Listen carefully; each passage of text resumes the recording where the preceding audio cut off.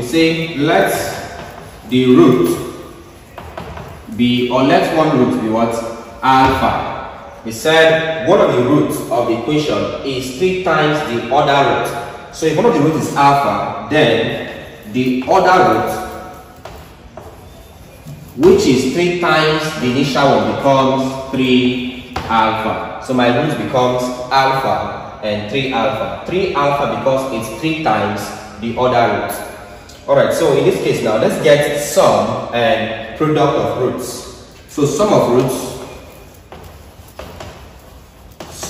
is equal to sum these two. I have alpha plus 3 alpha. So it's equal to minus b all over a. By the way, for this equation here, a is equal to this, which is 2. B is equal to this, which is k. And c is equal to the constant, which is m.